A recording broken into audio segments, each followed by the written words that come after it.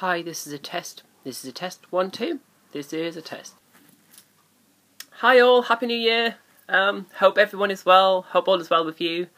Sorry it's been a bit of a long time since my last vlog. I've had a lot of crazy stuff going on. As you can see, I'm in new surroundings. My girl's still there, Rihanna, yeah? Always.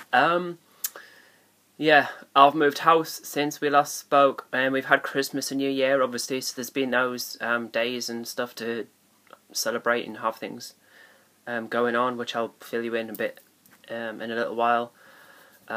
Also, I've been ill over Christmas and New Year, so it wasn't, you know, I'm not complaining. I had a few days in bed, but yeah, I'm okay now. And Harry says hi, Happy New Year. Happy New Year! See? Yeah, he's still with me as well, always. Today is a very significant day. It's 18 months today since I started this journey. Can't believe how far I've come, and if you look back at my other videos, it's incredible. When I'm feeling down or I've lost my way a bit, you know, transition's not just about happiness, it's about sad times and wondering and everything else. I'll sometimes go back and look at my old stuff, and my goodness, how far I have come in such a short period. I think it's a very short period anyway. So, what's been going on for me? Sorry, don't mean to scratch my head. A lot of things. Firstly, as you can see, I am in new surroundings. You know, for a few reasons that just, you know, I had to move, and my tenancy was up basically, and you know, my friend was going to live with her partner, so she is. Hi babe, love you lots. So yeah, I moved in. I'm now living with a lovely lady who is very accepting. Not that you should be accepting of someone, you just, you know, if they're a nice person and they're going to pay the rent on time, why wouldn't you want them living with you? But yeah, she is lovely anyway. And hi babe, if you're watching this, I won't name your name because I haven't asked permission, but I feel settled, really settled. You know, it's a lovely house, the room's great, you know, it's very affordable, and also feels like a home. Yeah, really does. So I'm really happy. So that's been good. What else has happened since I last saw you guys? I've had more work done on my back tattoo. I'm not going to show you guys that. I think that's something for other social media streams that I take part in.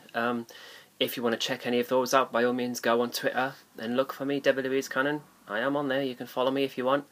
Facebook's a bit different. That's personal, so I'd have to know you. But yeah, I'm on there as well. So when I last spoke, we had just come back from Charing Cross, and they said they were going to write a letter to my GP to tell them what to prescribe me. I've been on the increased levels of estrogen for about 4 weeks now, I think, 3-4 weeks, and the difference is incredible. Certainly the mood swings, I wasn't anticipating that so quickly. Feeling more emotional, crying more. I think I thought I'd forgot to cry, but maybe it was just a phase in my life I was going where I didn't feel the need to. But certainly having more and more empathy, which is a bit strange because I found myself quite empathetic anyway. But certainly, I don't know, heightened empathy and sympathy and everything else. But also physically, it's really weird. My boobs have just gone boom all of a sudden. I'm probably around an A cup now, which is incredible because pre me going to that appointment there was a bit of twinges there every now and again, but you know, nothing to see physically, but my god, it's just gone bam. So I love boobs, I love shoes, and I love tattoos. Gina, that was for you. But yeah, that's been really, really cool. I think this year, and at this point in my transition, it's all about just moving forward, continuing to be happy, and also accepting myself. I have beat myself up a lot in the past about the things I used to be and do, and you know, you kind of remove yourself from everything that you used to like and do in order to be something else, and I fully get that, and I understand the psychology of why I've done that. But you know, I'm more settled now. I'm happy in myself. I'm happy in me. You know, I'm single. I'm not in a relationship. don't really need to be in a relationship at the moment. I just, I'm happy being me, and if someone comes along, then she's a lucky lady as far as I'm concerned. But, if she doesn't, I'll just continue being happy. Saw my daughter the Friday after Christmas. That was amazing, as usual. She's so fantastic and so accepting and everything else. It was really wonderful to see. I was dosed up to the eyeballs because I was on, I had a really bad cold. I wouldn't say flu because I wouldn't be able to drive if it was flu. But yeah, certainly it was wonderful to see her. Mixed emotions just because I was in the married home for the whole duration, and it was weird being back there as myself. Having lived there for so long, when I was a male, it was very odd. But I don't know, maybe it laid a few ghosts as well. I think if I go back again, then it certainly won't feel as weird. So that's good. Christmas was okay. In fact, it was wonderful. I spent time with my friend Helen. Hi, babe. And she did a wonderful meal, and we just sat all day and watched old films and got pissed. It was actually quite good. But to be fair, I've never. Forgive me. It's just the way it's happened. But certainly, I've never seen an Audrey Hepburn film, and she put on Roman Holiday. Missed it because we just chatted the whole time. But that's what happens when you haven't seen a mate for a while, isn't it? You just catch up. But so that was really. It was a nice way to spend Christmas. A very different way, but a very nice way in effect. And then Boxing Day, I came back home and kind of went to bed because I felt rubbish. To rest for the next day. And I was in bed the weekend after that as well. So never mind, I'm over it now. Woohoo! Which is good. I know I've said I've had issues with family as well and acceptance and everything. I phoned my mum. When did I phone? I think it was Christmas Eve. Just to tell her that I loved her, and I hoped that she was okay, and I wished her a Merry Christmas. And she, I think she was quite shocked to hear from me on the phone, because the last time I spoke to her was August 2012, and she said, I can't accept you. The conversation in a nutshell was she got the letter I sent her but didn't want to comment on it. I asked if she got it and she said yes. That was it. No, nothing else offered.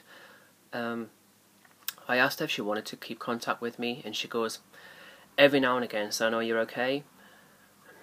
It kind of hurt a lot, because if she can't see that I'm happy and accept me for who I am, then part of me thinks, well, why should I bother? But there's another side that says it's not a no.